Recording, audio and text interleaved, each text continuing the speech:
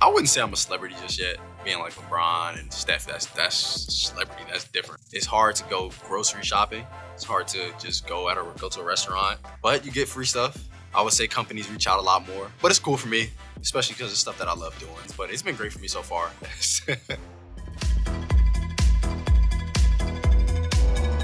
I actually don't watch Twitch a lot. I'm more so, I would watch like YouTube videos. Like I still watch like Chris Move a lot, but as far as Twitch, I never, like I stream on Twitch, but I don't really watch too many live streams. I've been listening to Chance and Logic a lot past few weeks. Oh, this is crazy. So I never knew what this game was called. I don't remember, but I remember it was a game because I just remember you were somebody stealing dinosaur eggs. So like the dinosaur eggs are huge. That's all. I don't even know what the concept of this game was. I wish I could find it because I remember the game was fun, but I remember we had to steal dinosaur eggs or something like that. I compare it to like phones, like PlayStation's an iPhone. It's always been the easiest thing to use. When I played someone's Xbox or Xbox 360, I always felt like it was like extremely difficult and confusing for no reason. So PS4, yeah. So when I was 10, that means War at War was out. So that was probably my favorite game. Either that or 2K at the time. That's at 10. So at 15, what is that? I think that might have been COD Ghost. And then 20 right now, my favorite game, God of War, since I've been 20 years old. When I started playing God of War, I stopped playing COD, I stopped playing 2, I stopped playing everything. And I focused on that game for like a week straight. If I wasn't in the NBA, I would seriously consider going pro in gaming. I might still try at some point. If I could describe myself in one word, I would say different or unique. I feel like I listen to a lot of different music than other people. You know, not a lot of athletes play, you know, a lot of different video games. You know, I don't only stick to sports. I don't only stick to shooters.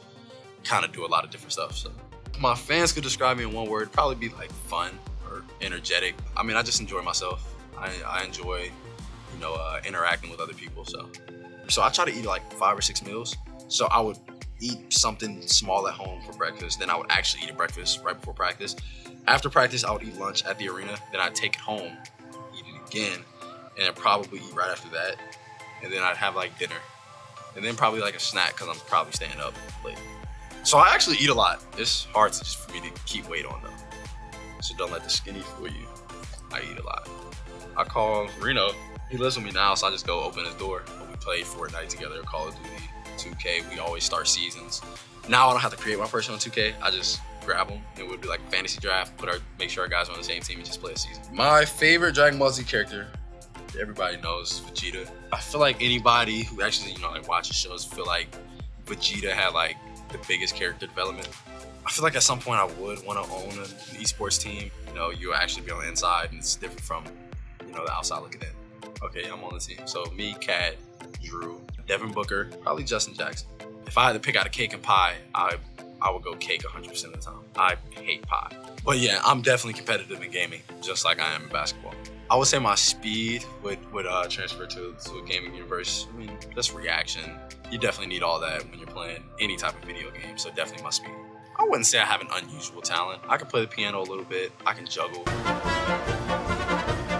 Not the sound like Stitch. It's not, I wouldn't say it's unusual. I would hope I don't just stop playing. So yeah, I think I would. I mean, my family inspires me, both my parents. Sometimes, you know, it's not always an outside influence. Sometimes it's just something that's burning, you know, inside me. That really just keeps me going.